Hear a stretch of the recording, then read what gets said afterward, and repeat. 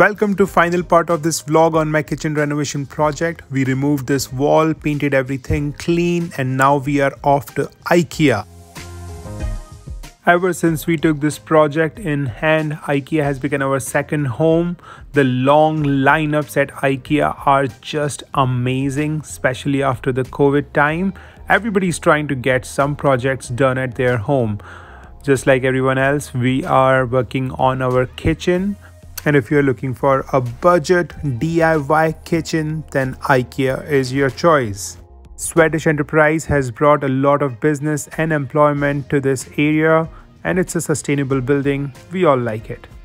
Even though IKEA offer a lot of display kitchens on their showroom area, I tell you, it's not easy to impress my wife.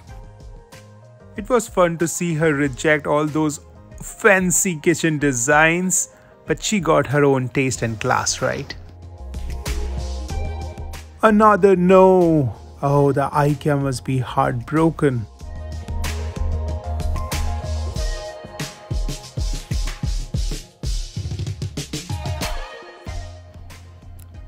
So after so many rejects and hours of walking in the mall, we finally found a couple kitchens which were acceptable by my Missy. You would make sure to open each drawer, each cabinet. Just picturize how she will organize her own kitchen and make it her own personal space. She chose lightings, green area, and after a long search, she finally said yes to one of the kitchen. Wow, finally the kitchen design is final. This little girl was always with her mom in making that decision. They explored the kitchen a little bit more before we headed to the area where they allow us to design the kitchen on computers.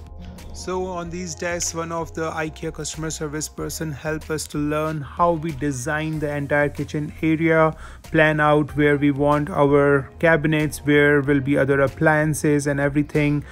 On the computer model, we had to find location of sink, where the plumbing is, and all other itty-bitty pieces of information. Due to COVID, we did not spend a lot of time at the IKEA center to design all this, so I would move home, open my laptop and open the same designs. I made sure all the measurements are accurate, and that's how we started designing our cabinets, planned our appliances location, and we create this item list which has all the things that we need for our kitchen project. Then we paid for our item list and we got everything mailed to our house. Everything from IKEA is here in garage in these 1,000 million pieces, and we have to put it all together. So you can see.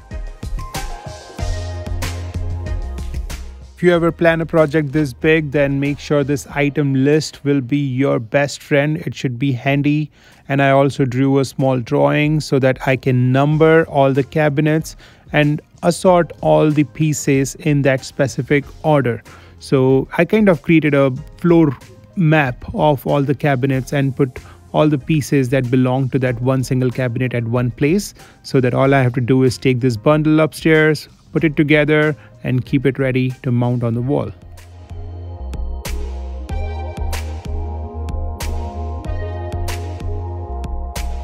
So this job is done. Now tomorrow morning, assembly.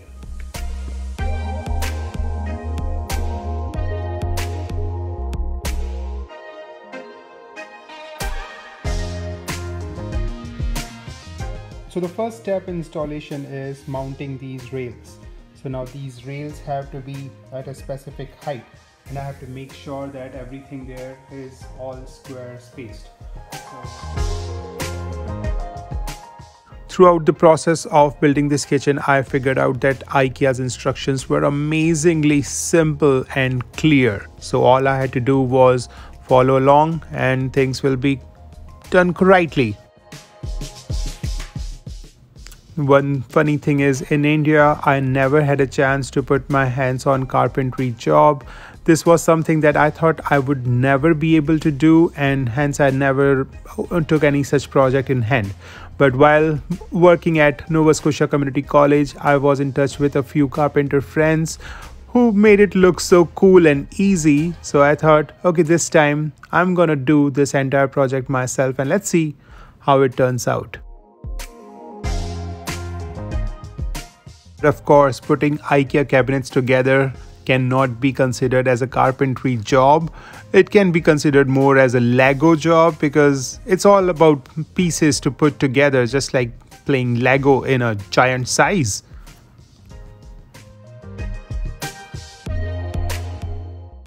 So after doing a few cabinets, process was pretty clear. Mount the rail at the correct height, build the cabinet and hang on the rail. As simple as that.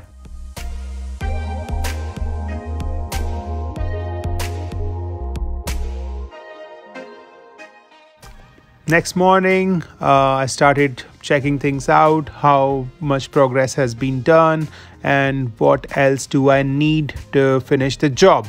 Once I started doing my math after building most of the cabinets, I figured out I'm missing a few pieces here and there. And to get those pieces, I had to go to IKEA again.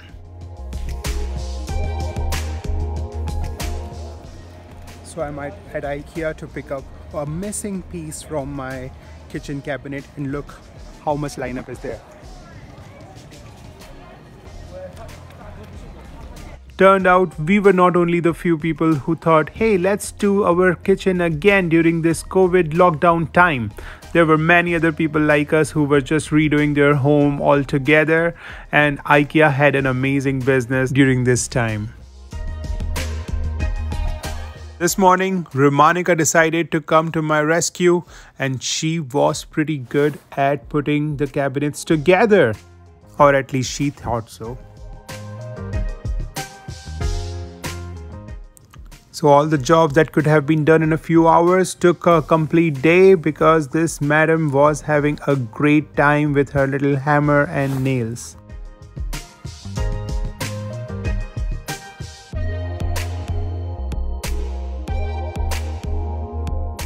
Just like it was a learning experience for me, I think even Romanica had a good learning experience.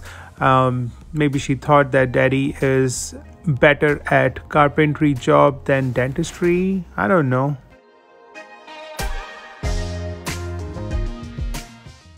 So what you see in the background is a propane range and a gentleman is there hooking it up.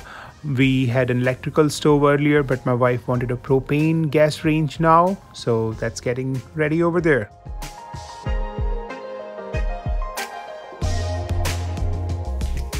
While Romanica took care of all the cabinets installation, me and our handyman Sly were trying to hang the range hood on the wall. It was a tricky job to measure exactly at what height it should be hung, so we had some fun.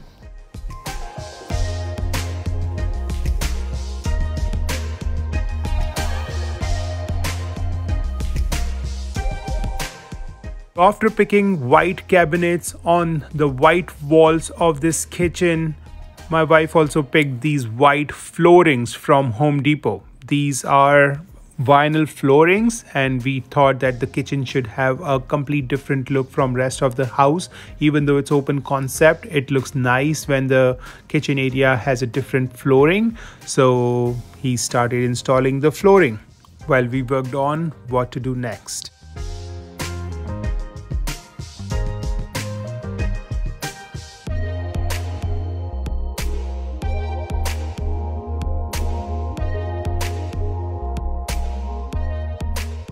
Next tricky part was building the drawers. The drawers was a tricky part because we need to align them at a specific height with a good distance between each other, and these drawers had some electricals involved so that when I open the drawer a light turns on and when I close the drawer the light turns off. So for all that micro adjustments, I took a good time putting these drawers together. But just watch the end of the video and you'll see how cool the drawer light looks. And FYI, it's not super easy that you will have your whole kitchen redone while getting your food ready, cooking on everyday basis. But with some proper planning, I think we managed it pretty well. All right, it looks like we are getting closer now. All the cabinets are in place, but the countertop is not there yet. And just like everything is white in color, my wife also picked countertops to be pure white color.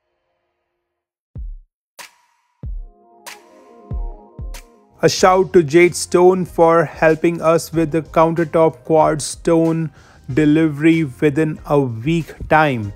They had a full empathy with us that we are living without a fully functional kitchen, so they put our order on priority, and it was amazing to see how these big heavy pieces of quartz countertop can be brought to our place in just one piece.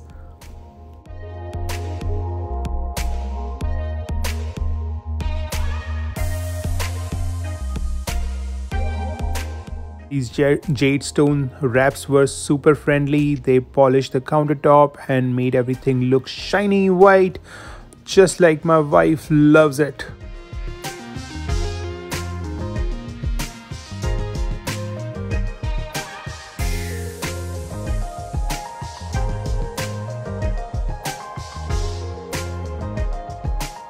I think my wife is pretty happy with her new white kitchen.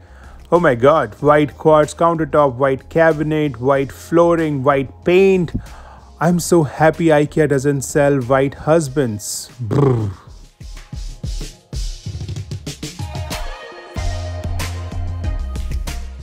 So that's our propane stove, and this is the drawer light I was talking about. When you open the drawer, it lights it up, makes it look a little bit more pretty. I don't know what's the use for that. But anyways, yes, when you open the drawers, a light turns on. And then my wife also wanted to hide all garbage and recycle organizers in these cabinets so that we do not see any bins outside. So all the garbage organizers are in these two drawers and under the sink. And this is our new dishwasher. That's all.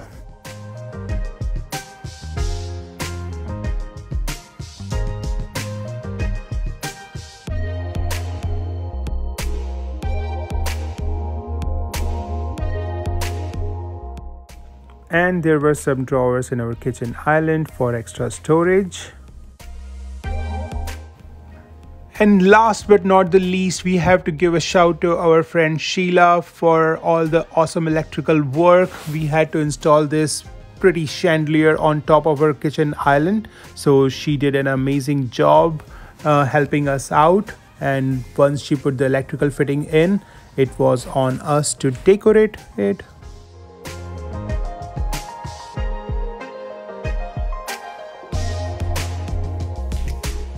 So we installed these track lights for the focus light on the walls and also this pretty chandelier on top of the kitchen island. So my wife and I took at least an hour to hang all those little tits and bits of crystals on this chandelier. And trust me, it was like cherry on top of a cake.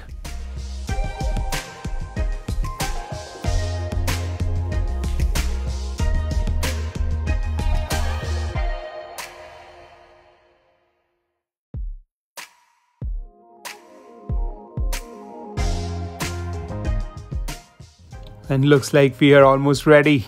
Lights on.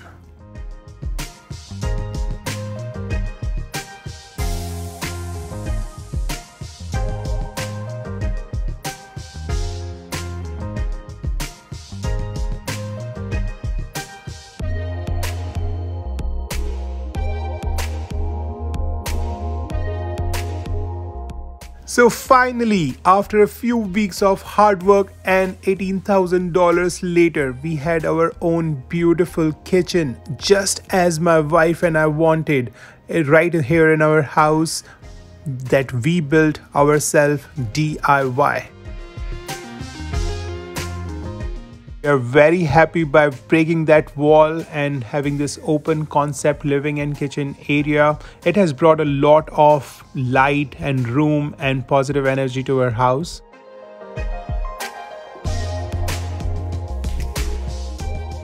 After the COVID-19 lockdown time, we all have started spending more time at home, and we have learned that our home is our happy space. This is where we are most comfortable, where we prepare our food, where we have our chats with the family, eat dinner together, and have an awesome time. Just like most of us, we also spend a lot of time in the kitchen. Either we are preparing our big meals or we are hanging out with our friends. Overall, this is our favorite project at home so far. I think the wait was worthwhile. I finally got my dream kitchen.